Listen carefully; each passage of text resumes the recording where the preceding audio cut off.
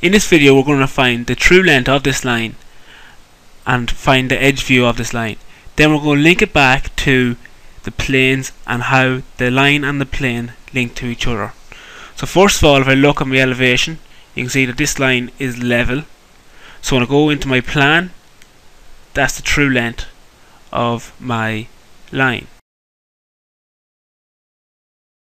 You look along this line to find the edge view of it, or in this case the point. So if I rotate this round, I can find the edge view turned into a point. Now we're going to bring in our plane. As you can see here, it's the green triangle.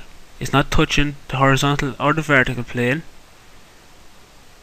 and the question is to find the true length of this plane. So first of all, we're going to look in our elevation. We're going to bring in a level line from one corner. That's a level line. To find the true length of this line, we're going to look at our plan. That's the true length of our line. Now when we look along this line, so bring all our points parallel to this line, we're going to find an edge view of this plane. Once you have the edge view of the plane, you need to find the true shape. You find the true shape by looking at our plane in edge view and looking in at 90 degrees, so looking down from here. So you find your x1, y1, and there's our x1, y1 line.